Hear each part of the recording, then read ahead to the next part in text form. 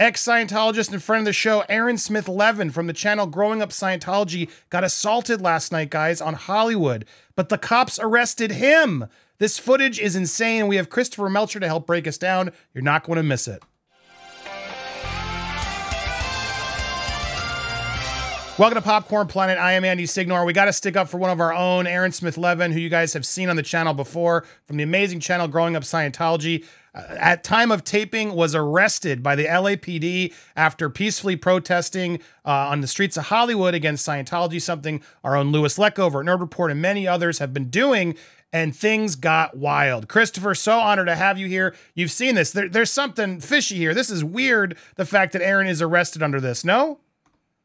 Oh, absolutely. And if you look at Aaron's stream, and and it's a long stream, and you directed me to the time code. It's about 29 minutes into Aaron's stream, but I watched all the time before that to kind of see what was Aaron's demeanor. What was he doing? Was he bothering people? Was he, anything going on? And it was perfectly pleasant, no problem at all. He was being polite, respectful, just doing what everyone else is doing on a sidewalk. And yeah, this is a bad arrest. So here's, again, and Chris can attend, you can go watch it. Please watch the full stream. It's like a 3-hour, but I wanted to give you the best bits here. But please go give him a follow, a subscribe, show him some support and support the stream. But here's the moment leading up to it, all right? So here's the gentleman walking down the street. You're going to see him in the cane with the dog.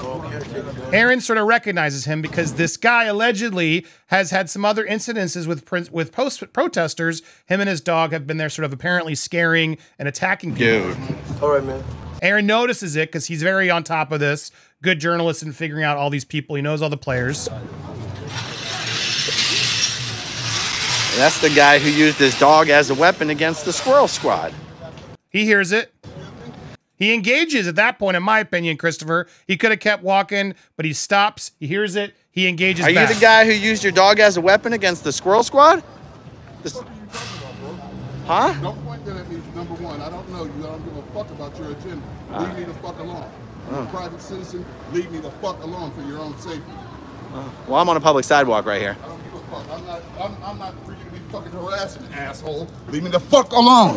I'm a combat veteran PTSD fucker. Leave me the fuck alone. Come. I will fucking kill you.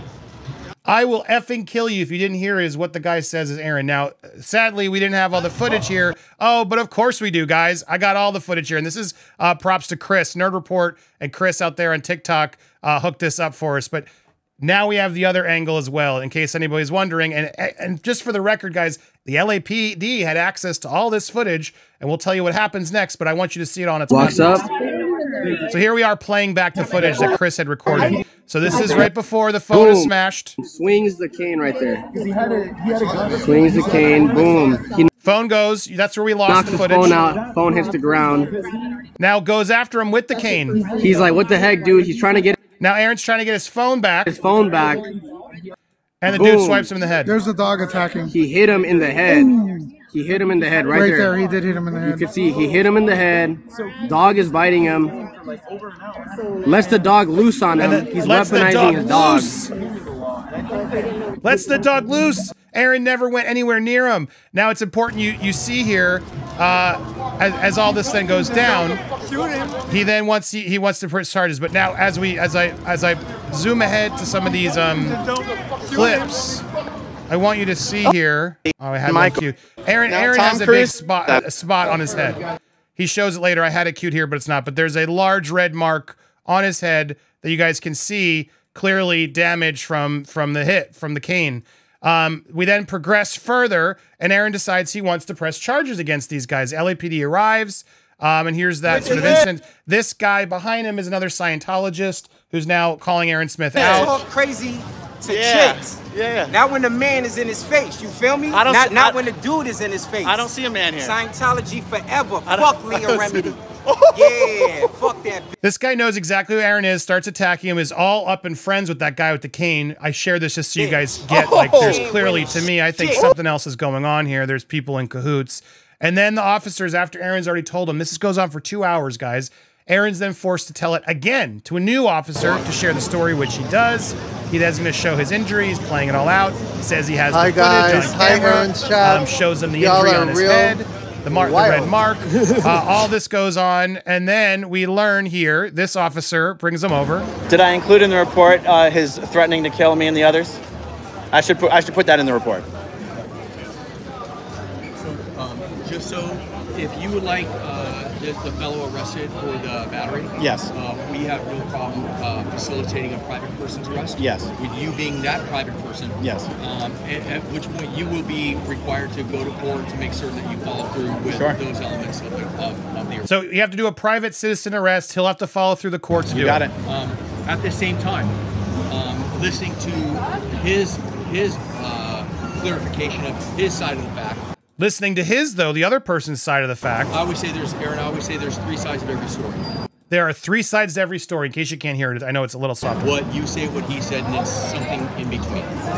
He's saying there's three sides. Meanwhile, it's all on tape, Christopher, which they know. And they're ignoring the tape to listen to this crazy guy with the cane, who they have already, I think they saw the beginning of the attack. Okay, so just so you know, he's saying that you were following him around. He repeatedly told you to leave. Let me finish before you interject. I'm not going to interject. What's up, guys? How's it going, Norman? Good. How are you? Good to see you. He repeatedly told you to stop following him around. He was not a member of the Church of Scientology, and you continued to accost him with. Can you open it for me? Go ahead. You continue to try to accost him with the camera, and got up in his face, and so false. You just saw the footage. That's false. Just so you know, those. I think it's that, Go ahead. I'm listening, sir. We ran that by our detectives, and those are actually elements of stalking. That's adorable. Yeah, stalking.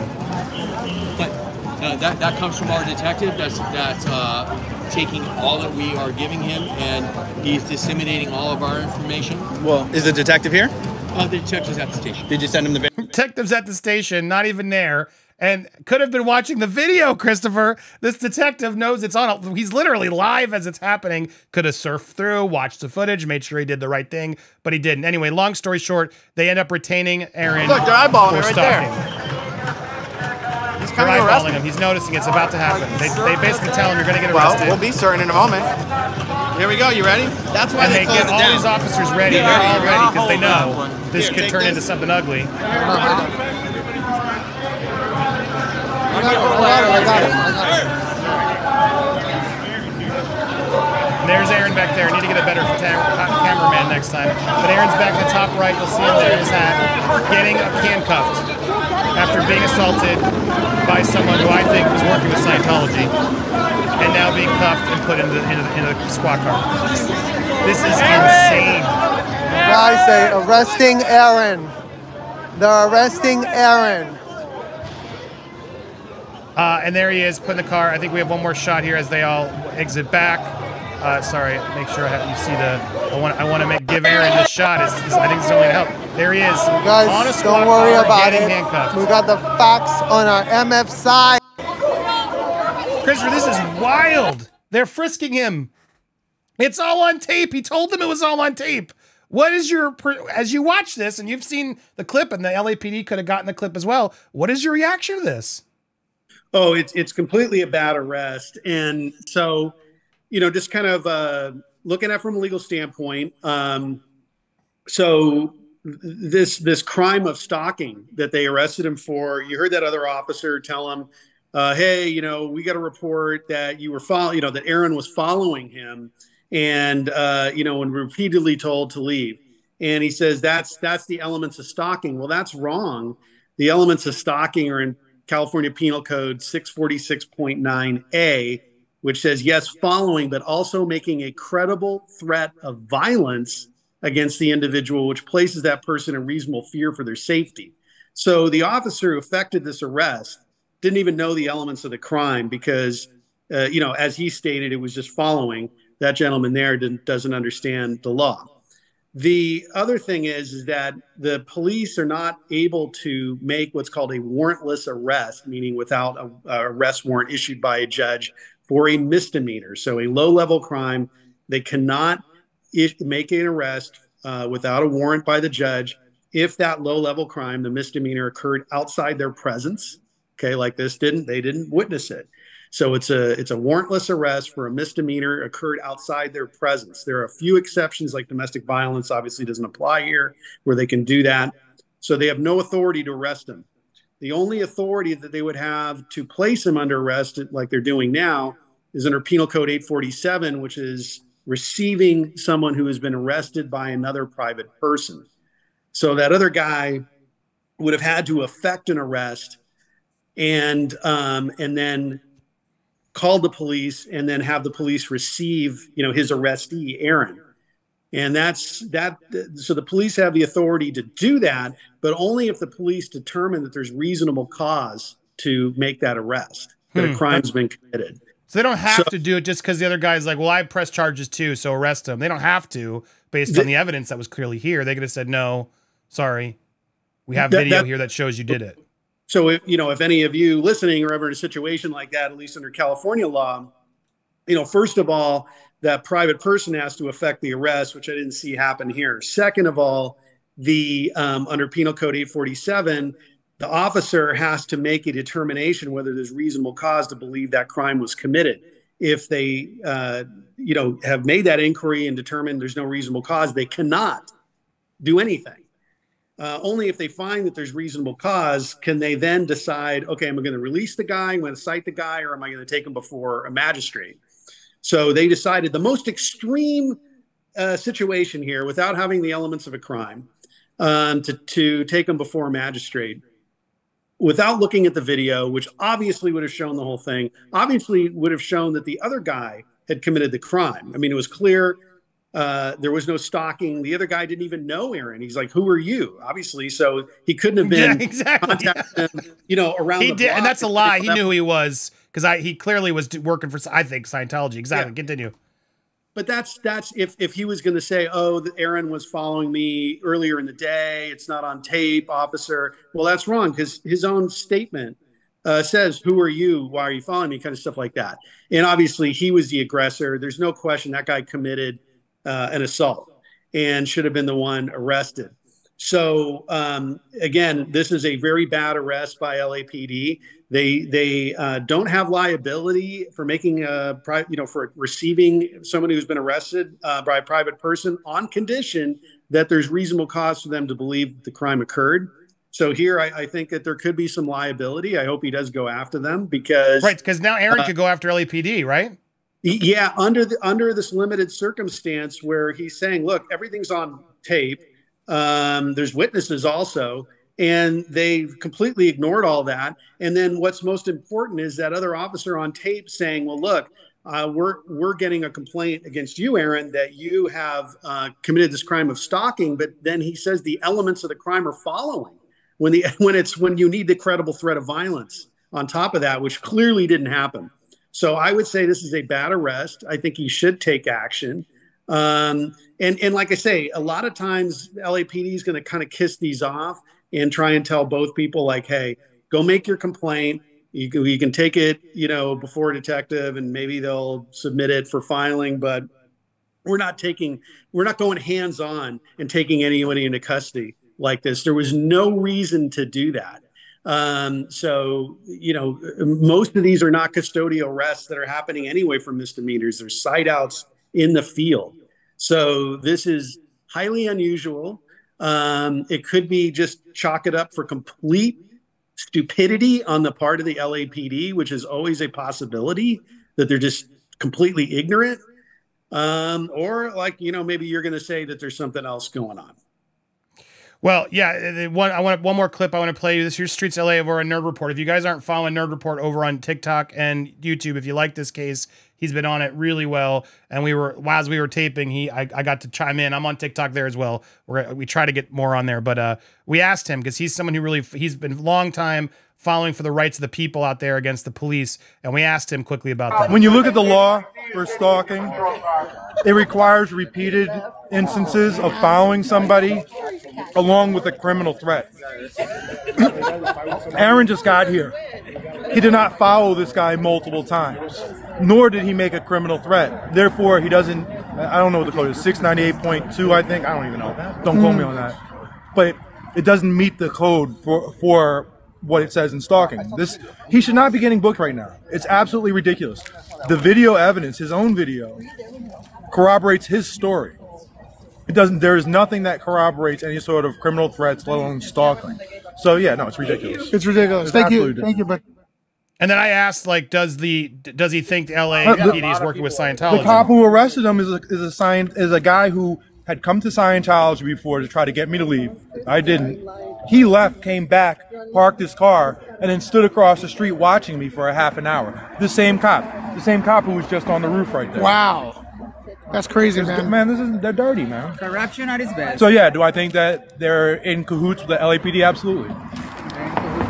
And they've called the cops like 18 times at least. I would say it's somewhere around 22 now. Remember I gave you the... Yeah, so Scientology is getting a lot of heat right now because people are starting to go out. LA's Scientology audit. A lot of people on TikTok have started to go, you know what? Let's put the pressure on. Let's go outside and film it. They're starting to feel it, and they're doing these threats. They're putting in all these things to trying to get the cops on their side, and it's starting to open up and expose things, I think. What are your thoughts, Christopher, on all this? Is this a good idea? Do you think they're going to start sweating? Well, I mean, look, who knows what impact it has, but that's the right of everyone is on, they're on a public sidewalk and they can videotape, they can be there, they can do whatever they want, and they're not subject to arrest. So to the extent that LAPD was motivated to deter, Aaron and other people from exercising that right, then that's a violation of their rights under the First Amendment. So it is deeply concerning to me that the arrest happened under those circumstances for those reasons that I just described. So, we know from the Danny Masterson case, when there was, discovery or information that was received, that there were connections between LAPD and Scientology. We saw the emails. Even inside one of the Scientology centers, there was some kind of like LAPD info booth. Oh no, it was in the Hollywood station. I got that backwards. In the Hollywood LAPD station, some kind of info booth for Scientology. So there are documented connections between LAPD and like I say, my charitable view is, or a charitable explanation is that the officer that called his shot on there just absolutely had no idea what he was doing, and that can be true sometimes, even though it's hard to believe. But when you put that on top of the fact that they had so many other options, they could have cited and released him and said, fine, we'll scratch out a ticket for misdemeanor stalking and you'll appear before a judge, Aaron, and let him go. Like most people, I tell you, you could rob any of those stores and you're going to get cited out, not going to get hard booked.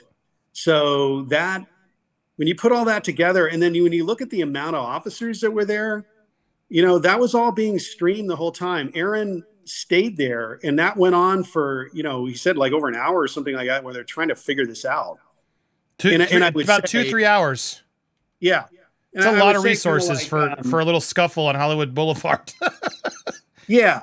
Most of the time, kind of better probably not to hang around because weird stuff like this could happen. But Aaron, hung out and talked and waited. But when you look at the amount, there's probably a good 10 officers, and they've got their batons out. They're kind of, doing a swarm around Aaron to make sure that nobody would intervene and try and take him back from police custody.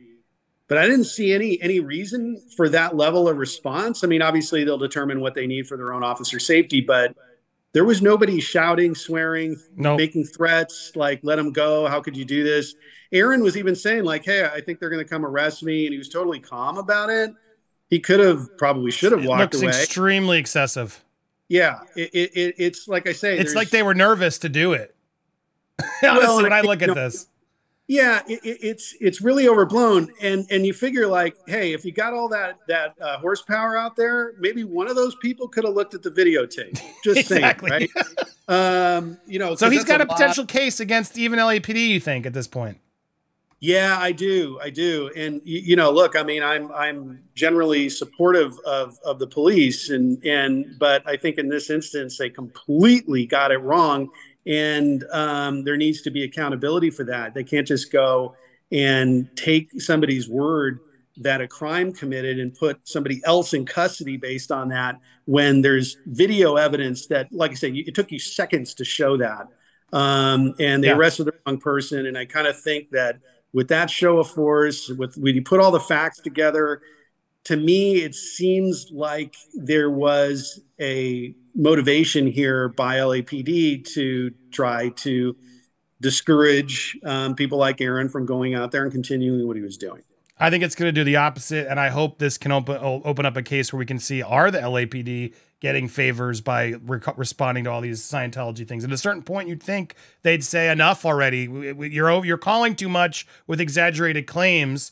No, they seem to almost be there to help them, and I don't get it. I haven't seen anything threatening or hurting Scientology except for the brand of exposing what they're doing and the right to protest. So it'll be very interesting what happens. At time of taping, Aaron was still arrested last night. Hopefully he'll be there. Please go check out Growing Up Scientology. I'm sure he'll post an update as soon as he's back in. But this was crazy last night, and kudos to Chris, Streets LA, Lewis, everybody out there covering this. Go support them. Go follow Nerd Report and everybody following this, and keep us posted. We'll keep you updated here. And Christopher, always a pleasure. Thank you. Watch our Alec Baldwin video from this morning. You guys didn't watch it. I guess you guys don't care about that topic, but it was fascinating. So check it out, and also follow Christopher over on Twitter at @CA_divorce. Always a pleasure, sir. Thank you guys again. Hit the subscribe, hit the bell. You know all the gist by now. The like, and send Aaron your support and love. Hopefully he's out by now, but we'll keep you posted tomorrow. Check out his channel for an update. Thank you guys so much for watching.